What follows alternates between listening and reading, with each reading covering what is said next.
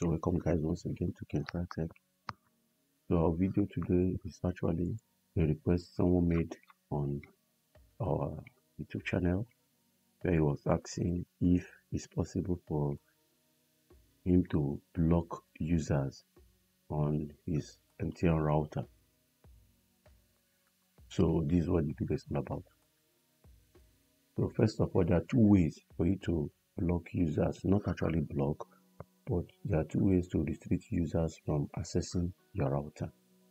One way is turning your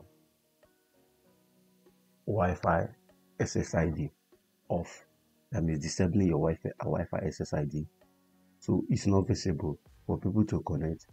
They have to know your Wi-Fi router SSID and also the password for them to connect.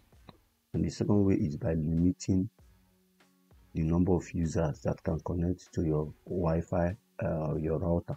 So let's just do the second one first, which is limiting the number of users that can be connected to your router. So I'll just click on this, proceed this router. I'm logging into the router. I'm connected to the router using the internet cable, yellowish cable that comes with the pack or white. It depends on the color that you have, but it's an internet cable that has two clips at the end. So I just rename it sharply.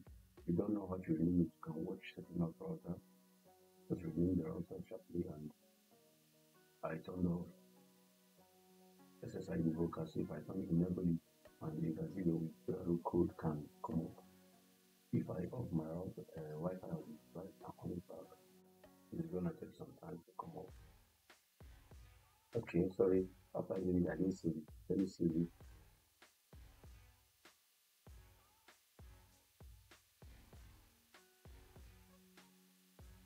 So over here, if I turn it on, my router is not taking started.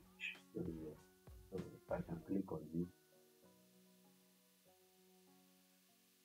to access the router, enter the password to connect to the router.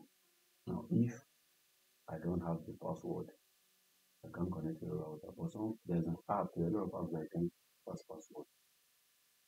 Each that is what they have used. I pass the password. So the best thing just to turn off your SSID and click save. So when it saves on the laptop,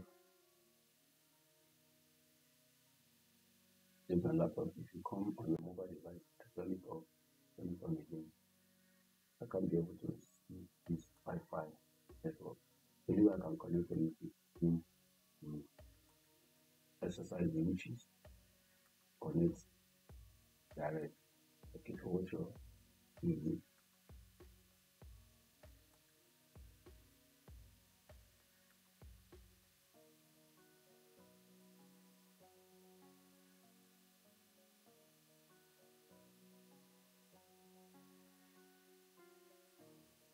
I'll click on add network.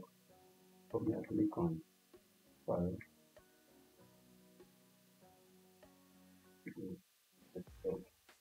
Then security will be dominating. So over here, enter the password, which is 18 places. Okay, let's see if we can.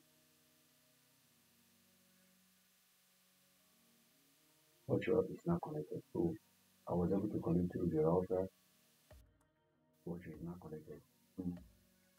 I have to type the SSID and also the password for me to be able to connect to the router. So these are two ways you can do that. Either go to the Wi-Fi advanced settings and limit the number of users that will connect to the router, or you come to your mobile device and you go to the settings and disable your SSID broadcast. That people cannot be able to locate it, or you can connect to the broadcast or to connect to the router manually, typing the username and the password. So thanks for watching. Please like, share, subscribe. If you have any comments, we are good at responding to comments, and we respond to comments as quick as possible. Thank you guys. We will see you next time. Have a nice day.